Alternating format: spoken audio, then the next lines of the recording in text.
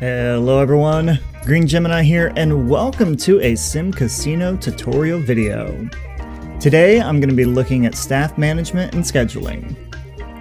In this video we're going to go ahead and cover the different staff types, what buildings or areas those staff members will belong to, how to navigate the staff hub screen, how to navigate the schedule screen, and then hopefully by the end of this video you should have a better understanding of how to manage your staff and to not get bled dry with the amount of money that they can cost you. I mean, because come on, staff are expensive, right?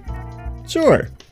Alright, anyway, so right now we're on this casino that I currently have built up. Love this casino. It's actually been doing really well lately. Yes, we're negative, but that's, you know, a whole nother thing. The first thing that I want to do, though, is I'm not going to get into this. We're going to go over to a different casino that I've put together, and we're going to take a look at the buildings and the staff members that belong to those specific building components in the game. Alright, so here we are in our little test environment casino that I've built up here, and yeah, we still have people coming in and out, and it's no big deal. You'll see some zones thrown down and everything else, but I want to get into what areas that we have that have the actual zones, or that have the actual staff that are assigned to certain areas. So if you come down to your staff hub and then click on Manage Schedules and Set Patrol Areas, this is the screen that will come up. Now, we'll get into how to do all of this stuff later. What I want to do first is I just kind of want to cover what each staff overlay is in this area. So I'm having a hard time talking today. All right, so anyway, you have all of these different staff types. So we have trusted staff, security guards, retail workers, chef, housekeeper, workmen, and then pit bosses. So your trusted staff are going to be the ones who work in the tables. They will be your bingo area, your betting window, and also your box office for the movie theater. Okay, so you can see how all of these have a little 1. Let me zoom in here. We have a 1 next to it. And then in the little pop-up window that's right there, down toward the bottom, you can see where it says a maximum of 1 person. So each of these will only have 1 person allowed to them because that is all that is ever needed. Okay? So then moving on to your security guard. Security guards are going to be those that oversee your casino and handle your cash, right? So we have our cash vault, the cashier, and then the security office itself when you get that built up. Now, again, you can hover over the security office. You can see there's a maximum of 1 guy that can be assigned to that. Now, that 1 guy is only per desk. So if you have a large security office, you can have 1 security guard per desk that is in there. Cashier cage, same thing, only 1 maximum here. However, when you get to the cash vault, this is where you can have a maximum of 999 for the cash vault. Now, obviously, with the small casino that we have, we don't really need that many. But say we wanted to add a couple extra, we just left click. 1, 2, 3. So we have 4 security guards now. But if you want to go down, so you don't need that many, right click and it takes it away. So left click to go up, right click to go down. Okay, very easy, very simple. So there you go. That's what happens with the security stuff, with the security guards. Now, you have the retail workers. Retail workers are going to be the ones that take your drink bar, your cash register in the buffet, and then your players club. That is where all of those are assigned to. So very easy, very simple on the retail workers. Your chef, only 1 spot the chef can be in. That is to the kitchen. Again, same thing with the kitchen, maximum of 999. So left click, right click to add and subtract. I guess I should say with the retail workers, maximum workers on these is only 1 each. So if you need more people to man a register, you're going to have to build multiple registers in that buffet area. I'm not going to go into a whole lot of details when it comes to certain things. Right now, we're just going to look at the general overview of how to schedule people. We won't dive into the actual, bingo, buffet, and all that kind of stuff right now. We'll do other tutorials on that. All right, housekeeping. Housekeeping isn't actually in this area. Housekeeping has to do with your garbage folks that are down here. Again, maximum of 999 that can be in there. Not 99 people, 999. And again, same thing, add and subtract. Very easy, very simple. And then workmen, same thing. Deliveries over here, that's where your workmen are at. And then last but not least, you have your pit bosses. Now your pit bosses have to be in an actual office. Again, maximum 1 pit boss per office. So you would have to create, there's a couple different things that we might be able to do with that. We could create a couple different offices. I think if we go, let's try this on this tutorial right now, just to see if we're able to do so. We're gonna dismantle that and the door. Let's take my wall out. Oops, let's go out 5. And like that. We're gonna dismantle that one too. And we're gonna say, that's gonna go here. We will construct a door. Staff door is gonna go here. We will take this out. Like so. We will go with we will search for the pit boss office. We have that. We will copy that and place that in. And then when we go into our scheduling, is that going to work? Are we going to have 2 available here? Nope, still only allowed a maximum of 1. So even though we have 2 desks in there, you can only have 1 pit boss office. So you have to have 2 separate offices in order for that to happen. So is the game going to allow us to, and I'm just trying this out just on a whim here. Nope, because I have that in the way. So we'll take that, put that here, take our wall, go to here, add a door to there, and there you go. So then we're going to be able to have 2 pit boss offices. Obviously, I'm not going to recommend that you do that. You know, you're going to want to make sure the offices are side by side. Same thing with the security office then. You're not going to be able to do, you know, more than 1 security desk in there. You're going to have to make sure, well, you know what, I don't know. Let's take a look at the security office too. We'll take a look at that. Let's go ahead and go take this out by 5. Put that in. Take this out. And we'll take that, put that here. Security office is going to go there. And then staff hub back up to manage staff. Go up to security guards. And you can have, well, it's a maximum of 1 per desk. So you can have, with these, you can have more than 1 in here because it's assigned per desk. The pit boss office, it's 1 pit boss per office. Okay, makes sense? Good. All right, questions, comments, concerns you have about any of that, put it in the comment section down below. There's still a lot more that we're going to be covering here. What I want to do now, again, basic overview of what buildings belong to what. Okay, now we're going to jump back over to my regular casino, and then we're actually going to do some schedules and kind of figure out how we want to have people going in and out of here. All right, so now that we know that which staff members belong to which groups in the game of all the buildings and stuff that are in here, all the objects and everything, we can take a look at our casino and we can see, as an overview here, we've got all of our gaming tables up here, which it looks like I need to adjust some scheduling on that. And then more gaming tables up here. Again, more scheduling to update on that. And I know I need to update some scheduling here. So, first thing that I want to look at when it comes to this is we want to take a look at our staff hub. And then you actually want to go over to the guest experience. So in your guest experience, you have your demographic breakdown. In this breakdown, it actually gives you the peak visiting times for when people are coming in here. So reading this in military time, this is 5 p.m. to 9 p.m. And then that's for the gambler. For the entertainee, for the theater aspect of things, that is from 1 p.m. to 5 p.m. Business services, that's going to be from 10 a.m. to 2 p.m. And then the hotel lodger, it's actually busiest between 1 a.m. and 3 a.m.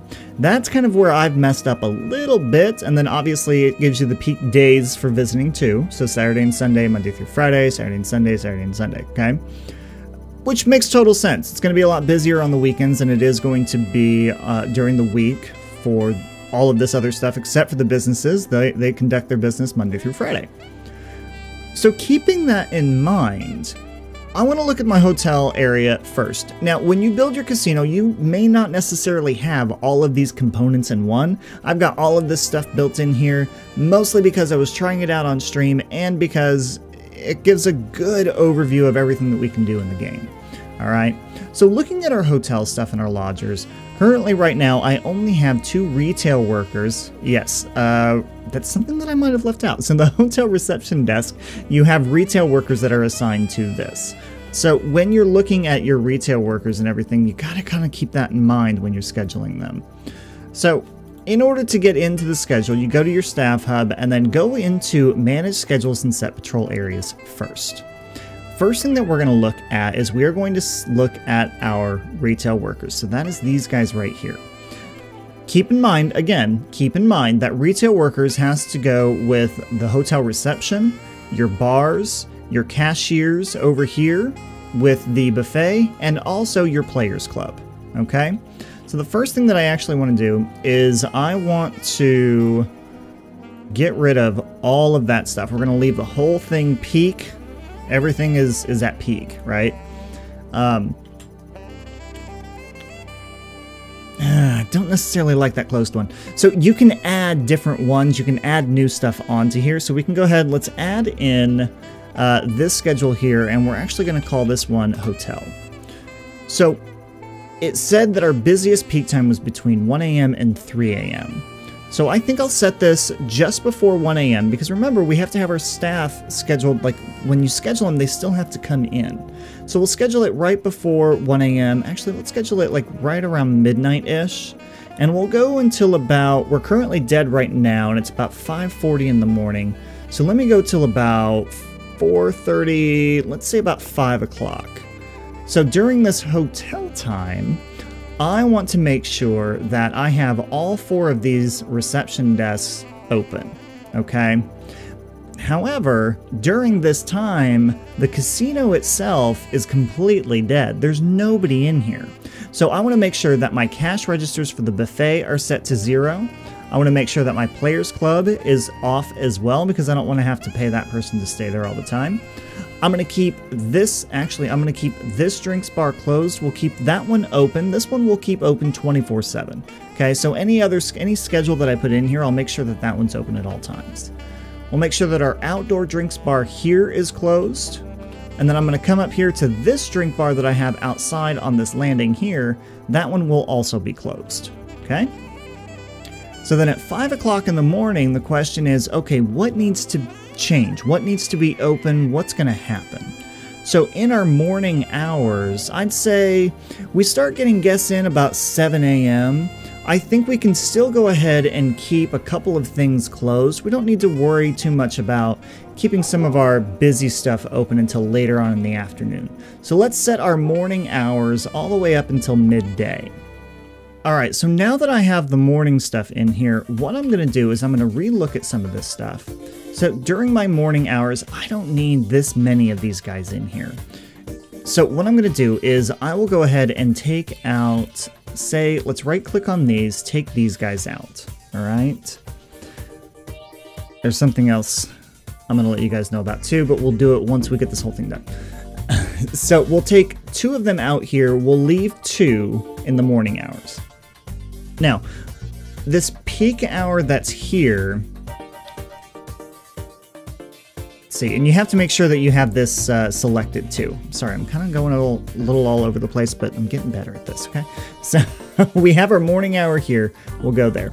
So during this peak time, for this technically isn't a peak for us. We're just gonna call this, I'm gonna where's my thing at? I'm gonna rename peak, okay?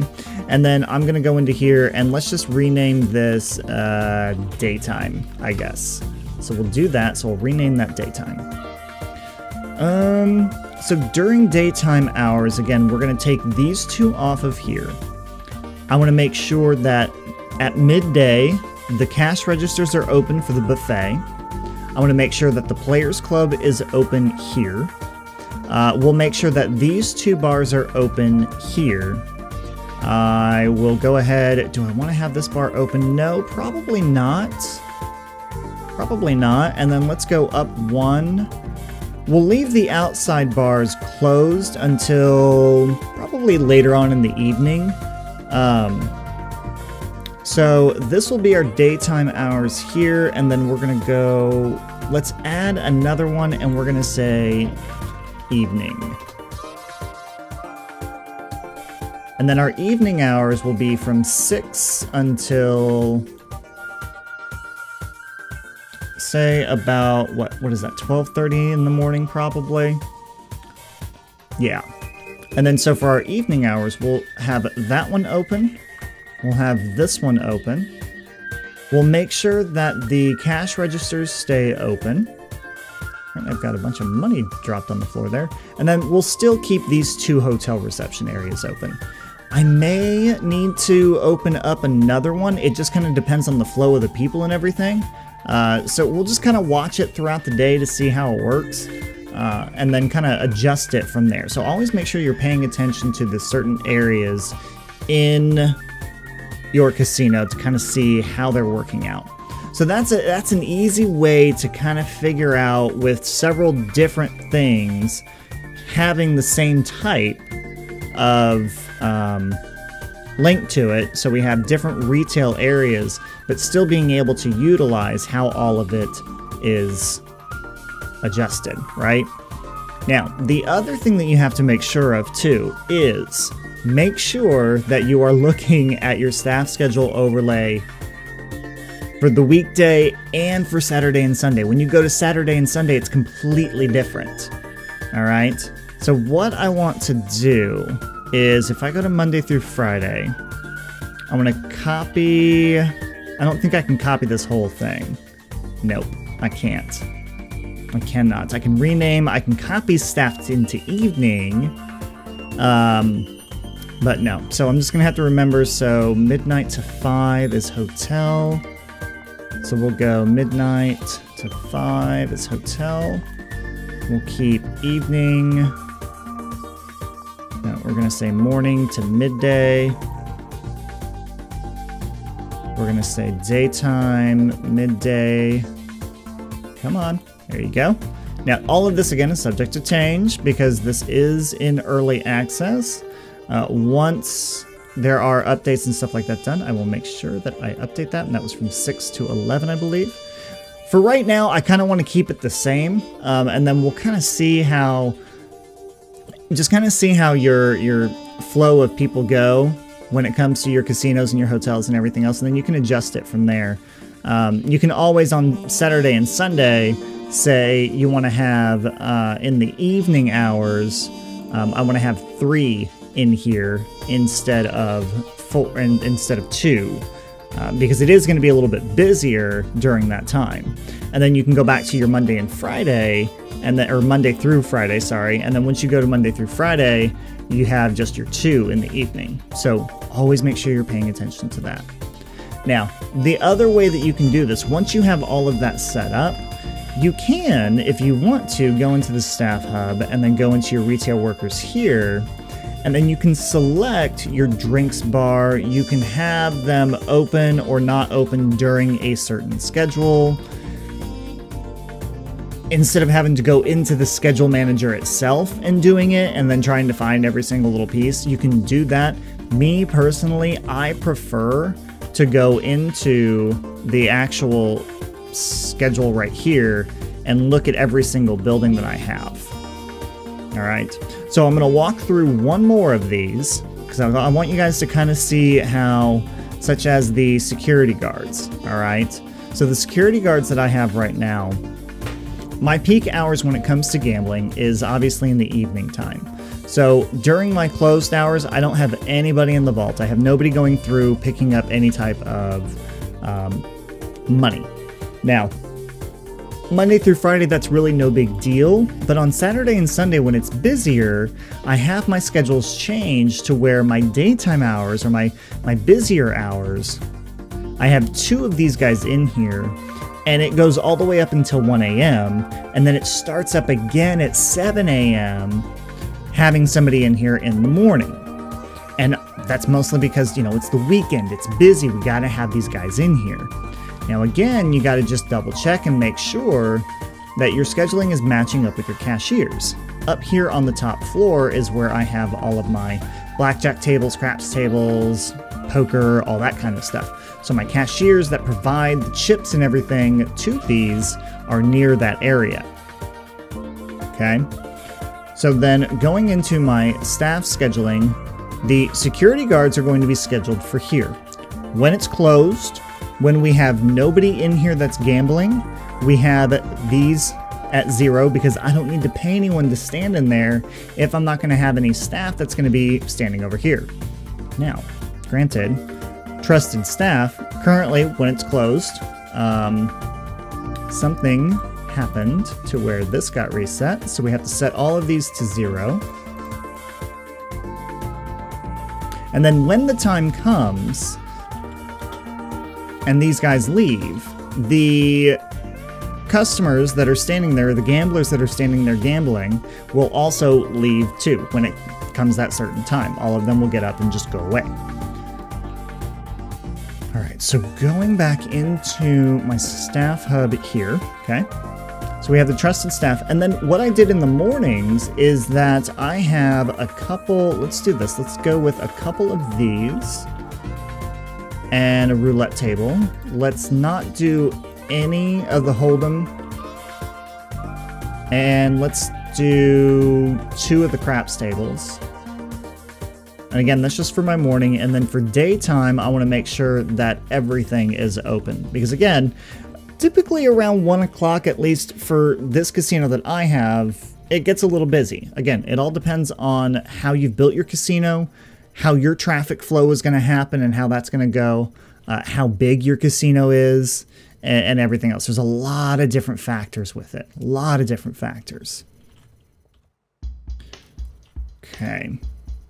And then the last thing that I want to look at is your pit boss.